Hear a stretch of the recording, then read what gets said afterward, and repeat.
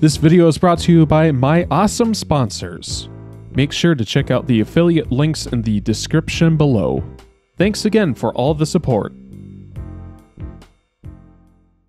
Hello and welcome to the channel. My name is Matt and welcome to yet another Need for Speed Unbound video. Today I wanted to take a moment to talk about something I don't really think many people have talked much about since the release of Need for Speed Unbound. I think it's something that is quite important in selling the immersion with your environment, selling the immersion that you have with the game.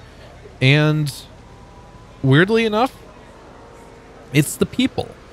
And I want to talk about this from a couple of different angles. I want to talk about it from the physical objects on the map to even like the character development, as far as like the characters that do the voice acting and the characters that you regularly interact with in the game, because I think the two of them together really have a huge impact as a difference to what previous Need for Speed games had to offer. So for instance, we can actually do a little bit of people watching here. We can see that, you know, there are a couple of people, it looks like they have the same character models, but yet you can tell they're really uniquely different, because you've got this guy over here who's just like speed walking to his job. You've got like a formal businesswoman also like just kind of going along.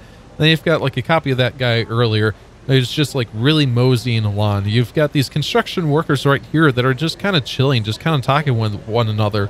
And I think these tiny details are incredible, because I don't think it takes a whole lot of programming to make this happen. But I mean, we can even see some of the same characters earlier. They're now looping around. I probably imagine that the program is that they just walking around a circle, sure. But I mean, it's super cool that we can like do people watching here, and we can like see, you know, a couple people over by the bench that are talking about, and of course, since there are people, then there's, yeah, some of the program with getting the people out of the way isn't like the best, but I mean, it is somewhat interactive in that way, which I think it is really cool for that to be put into this game.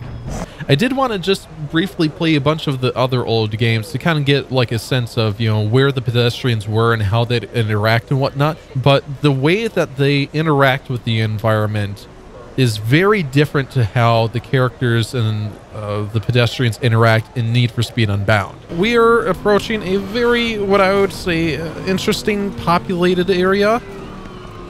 And there's like nothing. Perhaps I was a little bit too hard on Need for Speed Heat. So there are actually people in Need for Speed Heat. It turns out that they are very localized, however, where it's to this one little block here at the very beginning of the race. But when we get any further out past that, I mean, complete emptiness. Need for Speed Payback. There are some crowds at the beginning of some missions. And as like I've said before, in Heat, we'll get more out into the environment and make that realization that it, once again, yeah, there's nothing out here. Need for Speed 2015, not even at the beginning of events. There is not a soul to be found. And again, it's more foreshadowing of a COVID lockdown world. So here we are in Need for Speed Rivals, and we're kind of by the coastal area, yet another what should be populated area. It's got boats now. That's different. That's cool. The car went by over there. All right, Need for Speed Most Wanted 2012. We're in a Central Park area. And to no one's surprise, you can guess what I'm going to say. More barren. So back to Unbound. No, the amount of pedestrians in a given environment does not equate to a better game. No, that's not at all what I'm getting at. What I'm trying to get at here is I'm surprised that us as Need for Speed fans have accepted the same style of thinking, the same style of thought processes for so long that we've just kind of accepted, hey, you know, we only care about the pretty environment and that there's a couple of traffic cars on the road.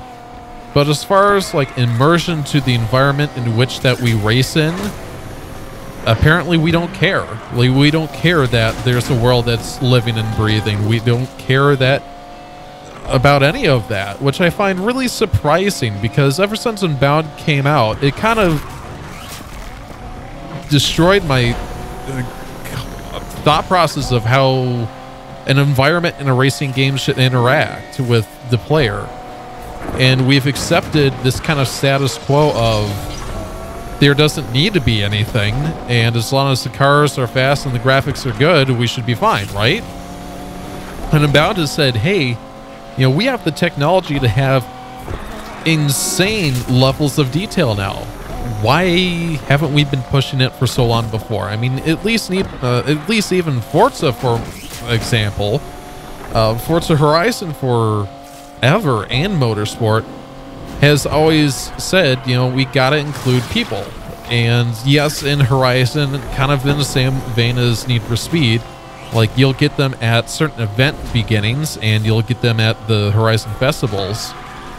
But it's just really weird how us as the racing community haven't ever, you know, taken a step back and said, hey, what if? What if we include, like, people in our world? It's a little bit more interactive versus just them being off to the sidelines, just watching the race. Why don't we put them on the sidewalks? Why can't we, you know, do this, that, the other thing? And yes, of course, I'm kind of rambling at this moment, but there have been games previously that have done this that I'm overlooking. But this is mainly in regards to the Need for Speed franchise.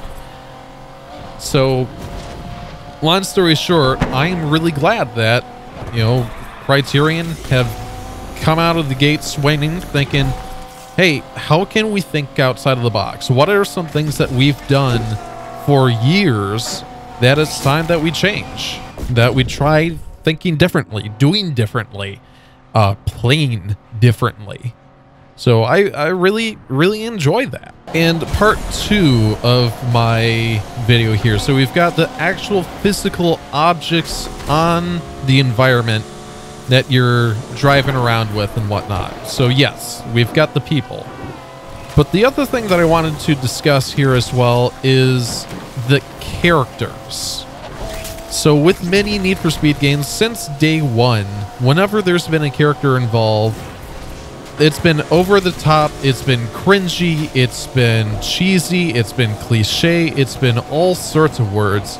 And pretty much every Need for Speed game has always struggled with that, and even to Unbound to an extent. But as far as modern day Need for Speed games go, I have honestly struggled to find any other Need for Speed game that gives me the sense of character development, the sense of appreciation, and just loving of the characters that we find in Unbound. And I know that's going to be a controversial statement, because a lot of you are going to say, like, well, maybe I enjoyed Mac in Payback. Maybe I enjoyed, I don't know, maybe enjoyed Anna and whatnot in Heat. Or, you know, appreciate, like, Sergeant Strauss or whatever, Captain Commander Shaw's kind of development there. And yes, I'll admit that, you know, Shaw was a kind of a cool character where it's like, okay, so here's like a corrupt cop. You know, how does he fall from grace even further? You know, how does he come towards justice? And why I say all of this is that I have loved, absolutely loved, characters like Rydell and Tess in this game, where Rydell is your, you know, standard millennial who, you know, struggles with technology, but he's got a huge heart, and you can tell he's been around the block a couple of times. And Tess is, yeah, annoying at times, I'll admit, but I love her personality of like being a foodie. Like, have you ever thought of a Need for Speed game that involves like a foodie? Like, no, it's fun because the characters, like, they're real.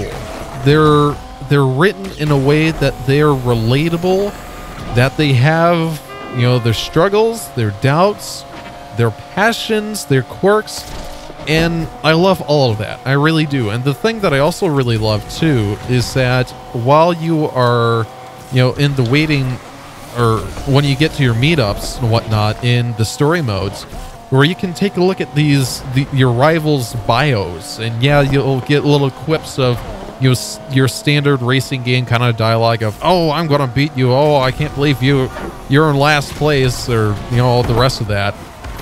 But I've loved immensely how they've got such diversity and such interesting you know, backgrounds, and I love being able to, even the rivals, you can take a look at and you can read up on them, and they're not just some random name.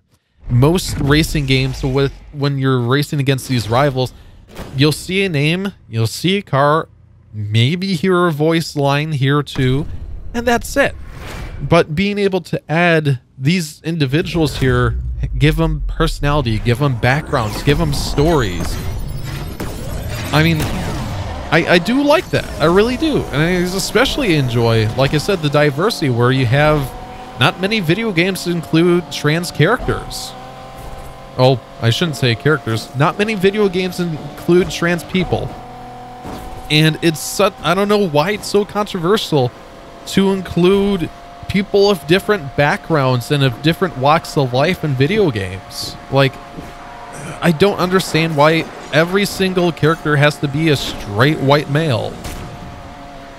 And as I honestly kind of hate it. So the fact that they included trans people is awesome because it gives them a person to relate to. It gives people the idea of being able to include people of all walks of life, gives people to someone to relate to, and creates that deeper connection that you get with your fan base. It makes people's voices feel heard, and I love that. I love that. I love that. I love that.